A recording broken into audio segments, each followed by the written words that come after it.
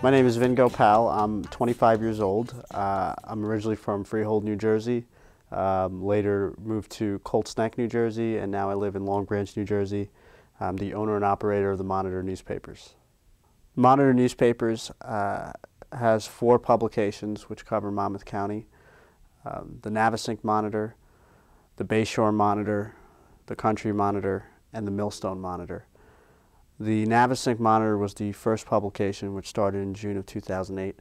It covers the communities surrounding the Navesink River: Rumson, Fairhaven, Seabright, Middletown, and Red Bank. The Bayshore Monitor, which was our second publication we created in 2009, covers the communities on the Bayshore, which are Hazlitt, Aberdeen, Matawan, Keyport, Keansburg, Union Beach, Middletown. The Country Monitor, which covers the communities of Colts Neck and Homedale, was started in early in 2010, and our 4th publication is the Millstone Monitor, which covers the communities of Millstone, Allentown, and Roosevelt, and that was also started in early 2010.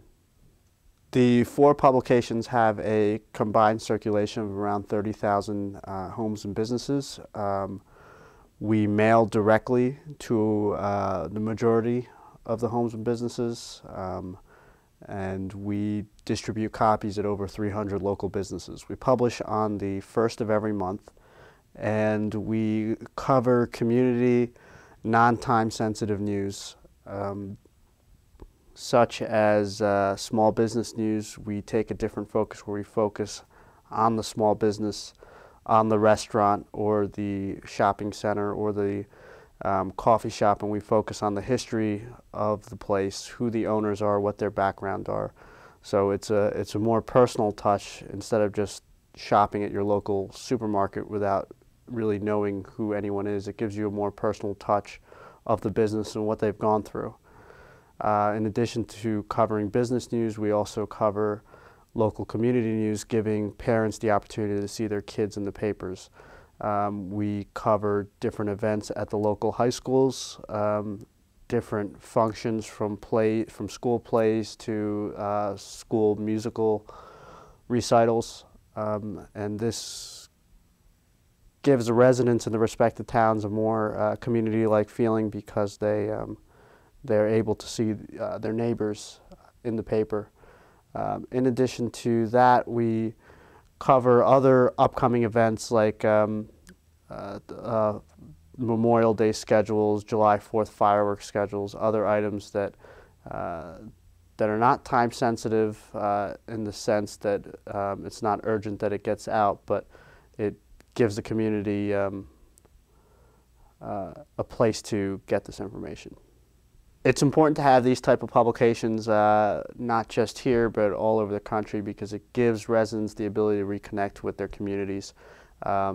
This past month, we did a story on a local firefighter that received an award for his accomplishments and contributions as a volunteer firefighter to his community. That story was not on the internet. It wasn't on any of the daily papers or any of the major publications. These are the type of stories that I think help give the importance of a community, and maybe a lot of people didn't realize that volunteer firefighter received that award. Now they do realize that, whereas they wouldn't have been able to do that going online or reading their local daily or even weekly publication. So it's important to have publications like this so we can get a more personalized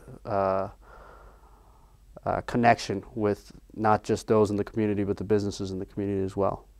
It was very hard to start the newspaper in the beginning because I didn't have any newspaper experience. I had a limited budget, and I borrowed a good deal of money from banks. At the time, it was much easier to get credit, and without having any experience or background in journalism or business, but it was always something I wanted to do. I tried to do the best I could. It was difficult given the not knowing how to deal with printers, how to get the paper printed, how to hire writers, how to really start a business without knowing any of that.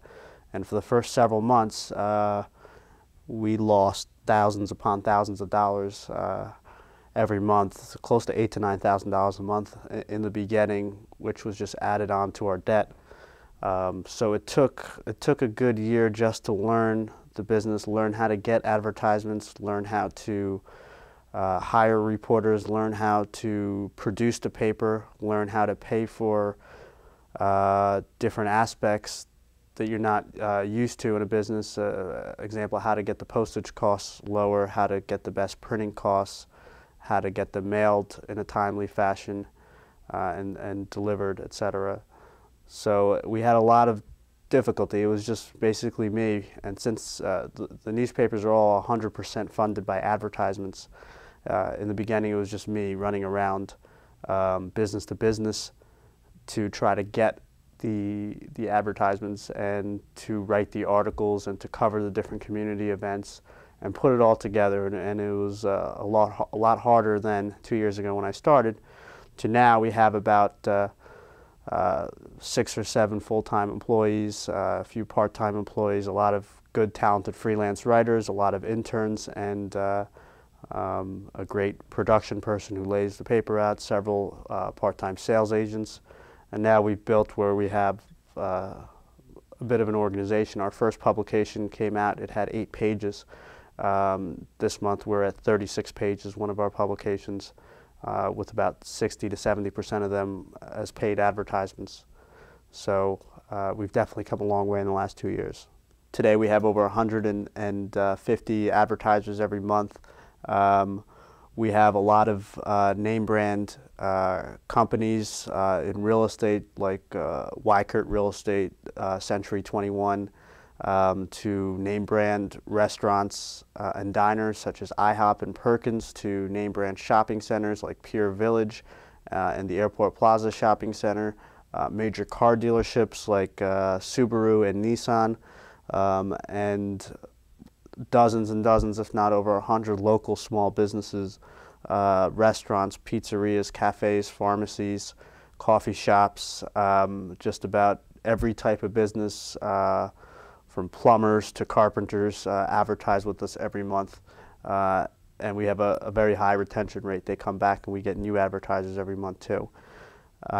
We've also distribute our paper at over 300 locations in the county, including another advertiser, Bayshore Community Hospital, which is a big hospital in the Bayshore area. They have 3 racks at their hospital, which over 500 papers get picked up every month, including racks at the Red Bank school system, a lot of the big restaurants and diners, Basil Teas, a big restaurant in Red Bank, and distribution points throughout Monmouth County, in addition to all the direct mail that we do, which is over 22,000 copies mailed every month.